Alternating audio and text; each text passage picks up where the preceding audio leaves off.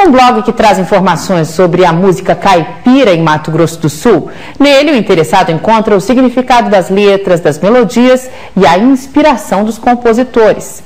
Pois é, esse blog sobre a cultura caipira representou Mato Grosso do Sul na maior premiação de viola caipira do Brasil, realizada pelo Instituto Brasileiro da Viola Caipira.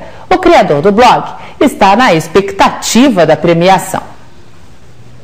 Por influência do pai, Douglas cresceu ouvindo músicas sertanejas de raiz. A paixão fez o desenvolvedor de sistemas criar um blog sobre a cultura caipira. O meu conhecimento da música caipira, da música sertaneja de raiz e a boa música regional aqui do Mato Grosso do Sul vem da minha infância, né? Da minha família, os churrascos de família. E por falta de encontrar informações dessas músicas, o seu contexto, como ela foi criada, o seu significado, é que então eu resolvi criar o blog, já que eu pesquisei essa informação e não encontrava. O significado das letras das músicas é o principal foco do blog. Douglas até teve uma surpresa em uma delas. O próprio compositor respondeu às dúvidas dele. Eu tive a honra, né, do Aurélio Miranda, que é o compositor da música Estrada de Chão, e ele então tirou uma dúvida dentro da própria música dele que eu postei no blog. Foi algo bastante interessante assim e foi uma honra muito grande para nós. Há cerca de 8 meses, Douglas começou a aprender a tocar viola caipira e suas experiências também são postadas no blog.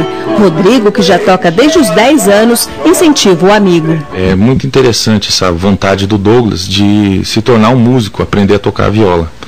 E ele colocar essa experiência na mídia, né, para todas as pessoas assistirem, lerem, isso incentiva muito, né?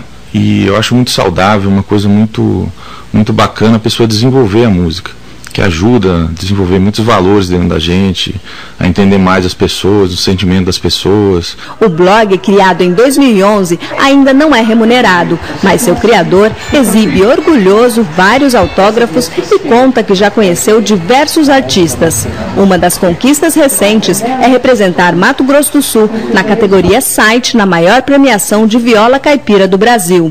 Agora ele está na expectativa. A votação pela internet terminou dia 31 de maio. Os 3 mais votados vão para São Paulo no dia 17 de junho.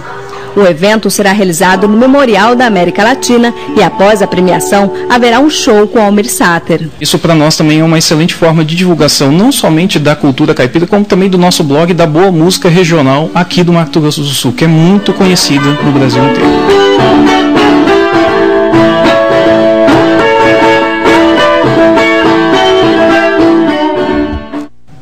Pois é, o Douglas ainda está na expectativa. Nossa produção conversou há pouco com ele e o resultado da premiação, que deve sair ainda hoje, ainda não foi divulgado. Nós vamos acompanhar.